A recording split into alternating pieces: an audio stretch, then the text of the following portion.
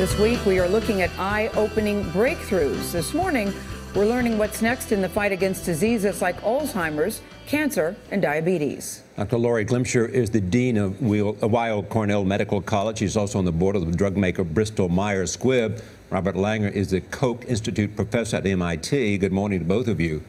This is an extraordinary story, and because it shows you where the future of medicine is going in one aspect. So why do you say precision medicine is the future? Why don't you? Well, precision medicine allows us to treat each patient as if they're a unique individual. So now that with the Human Genome Project completed, we're beginning to not only know what the genes are, but to look at their expression. And so if we take a patient's tumor and say, this is the mutation that you have in your specific tumor, now do we have a special drug that will target just that mutation? As opposed to radiation therapy or chemotherapy, which is kind of like swatting a fly with a baseball bat. Yes. And you have many fewer side effects if you can just target that tumor cell and not target the normal tissue around it. So this is really a breakthrough just in the last couple of years.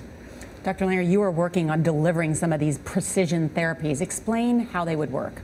Well, one of the big advances is nanotechnology, that you could create nanoparticles and say put whatever medicines that you'd want in those nanoparticles, and then you put an arrowhead, that would on the nanoparticles that target it right to the tumor cell. So the idea is that you'd be able to get very, very high concentrations of the drug into the tumor or whatever other site you're going to, and very, very low concentrations in the rest of the body where it might cause bad side effects. Can we do that now?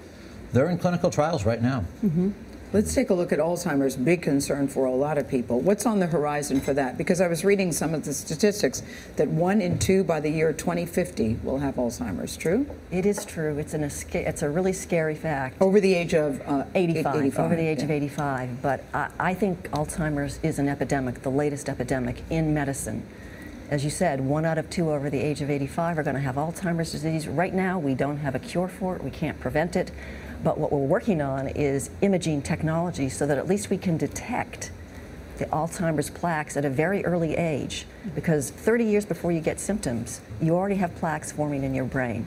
And it's most effective if we can treat people early on, once we figure out what to treat them with. And at Weill Cornell, one of our scientists is working on a gene that is protective in Alzheimer's disease, and we'd love to be able to deliver that gene in a precise manner to the brain, and here's where Bob's technology comes in. I mean, it seems to me there are two things going on. One, because of mapping in human genome, you're able to identify the gene and the specific gene. Right. On the other hand, while that's developing, you're developing the kind of technology that enables you to get in there and target that gene.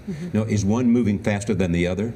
I think from a research standpoint, both are moving pretty fast. But I mean, everything in medicine takes a while because you have to do clinical trials. Yeah, show us what that means. Well, this is an example of something we're working on that's actually now in clinical trials for osteoporosis. These are little microchips that that we've designed that you can actually put in the body, and you can actually do remote control drug delivery, actually even with a cell phone or a BlackBerry or something like that. So the idea is that you have little wells. You can even put antennas on these little chips, and you have and you can communicate with the chip outside the body, and then just say deliver the drug at day 1, day 2, even while the woman's sleeping. That's actually how the clinical trial was done. Nanotechnology, microchips, thanks to you both.